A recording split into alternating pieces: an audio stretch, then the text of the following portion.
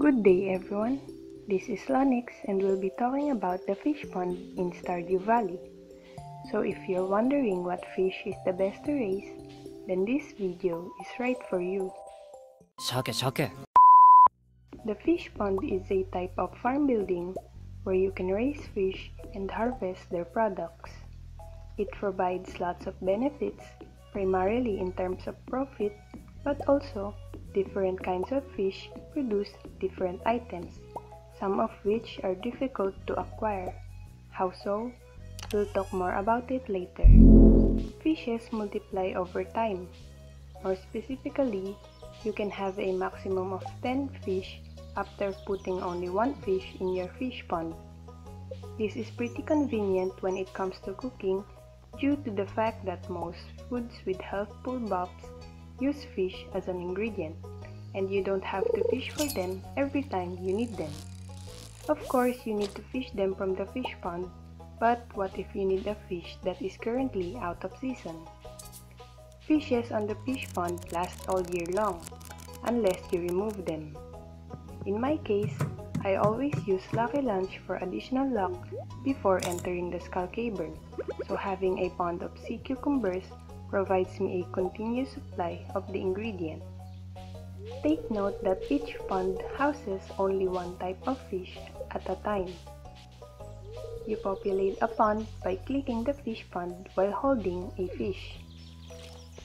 If you want to change the fish, you will need to click the empty pond option, but before that, you might want to collect first the remaining fishes. You do this by fishing on the pond and the fish will be caught automatically without the minigame. All fishes caught are of regular quality, despite of initially putting a quality fish. No bait or tackle will be consumed, nor you will gain any fishing experience. The first and most profitable fish would be the sturgeon. They produce sturgeon roe, which, if placed on a preserve jar, will be turned into caviar after at least 4 days. One caviar is worth 500 gold, 700 gold if you chose the artisan profession. Moreover, the sturgeon roe is the only roe that can be turned into caviar. All the others will be turned into aged roe. Shake ikura. Mentaiko. Next is the rainbow trout. Their products include roe, rainbow shell, and most importantly, prismatic shard. This is the reason why the rainbow trout is one of the best fish to raise in the fishing pond. Even if the chances for producing a prismatic shard are slim, it is much better than having none at all. Next is the lava eel. Lava eels produce convenient items such as spicy eels, which is a good food to bring in the skull caverns, and magma geodes, which are very helpful in completing the museum collection quest. They also produce roe and golden ores. Lava eels can be caught at level 100 in the local mines. Moreover, they are difficult to catch, so if you caught one, save it to put in your pond.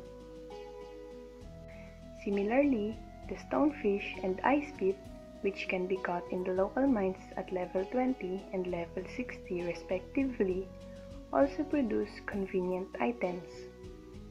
Stonefish produces stones, copper ores, and geodes. The ice pip produces frozen tears, iron ores, and frozen geodes. Both also produce roe and diamond. Since I've mentioned the museum collection quest, you might want to try raising octopus as they produce 1 up to a maximum of 10 omni geodes. Of course, they also produce roe. Next on the list are the fishes caught on the night market. The blobfish may produce a pearl which can be sold at 2,500 gold. One pearl can be acquired after completing the quest at the mermaid boat. Other than that, pearls are hard to obtain. I personally think that they are a rare item. Fortunately, pearls don't have a major use.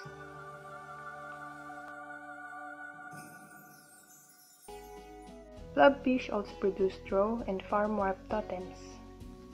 The spookfish produces treasure chests that can be sold at 5,000 gold. If not, they produce straw.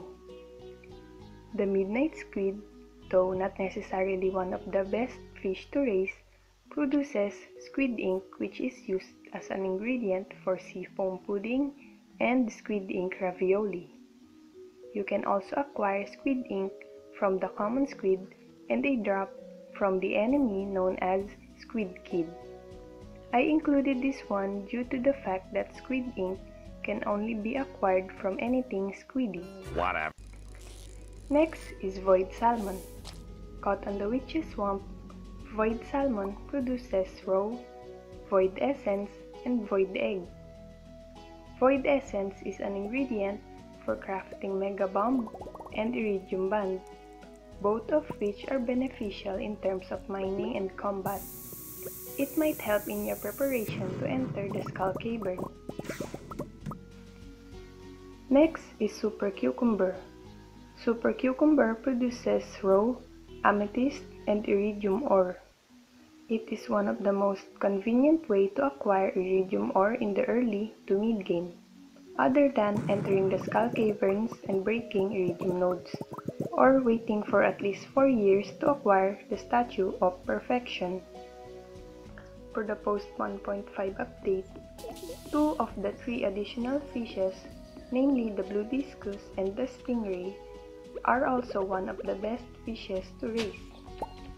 The blue discus, which is caught on the western part of Ginger Island, produces raw, banana, and golden coconut.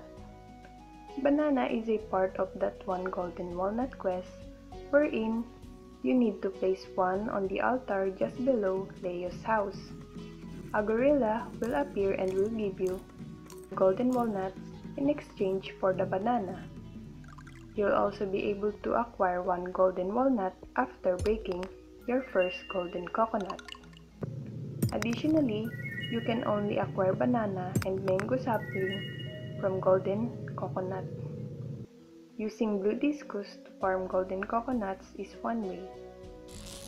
The stingray, which is caught at the southern part of the Ginger Island, produces raw and battery pack. They also produce magma cap and cinder shards, which are a trading currency in the trading stall at Ginger Island. Additionally, cinder shards are primarily used in the forge at the volcano dungeon. So if you're planning to upgrade your weapons and tools or etc., you might want to put stingray in your pond. Moving on to another related topic, if you're planning to use the pond as decoration, did you know that certain types of fishes change the color of the water? Lava eel turns the water to red, super cucumber to purple, void salmon to dark purple, and slimejack to green. You can also put signs or the sign of the vessel on fish ponds to show the type and the number of fish it houses. Moreover, there is an option to change the decoration around the fish pond, so you might want to check that out. Other notes to consider is that after raising a pond full of 10 crabs, Willie will give you a pearl as a special gift if you talk to him. That is all for the discussion about the fish ponds. You guys, I wanted to say thank you so much. Thank you. I cannot say thank you enough. I love you guys. Be safe.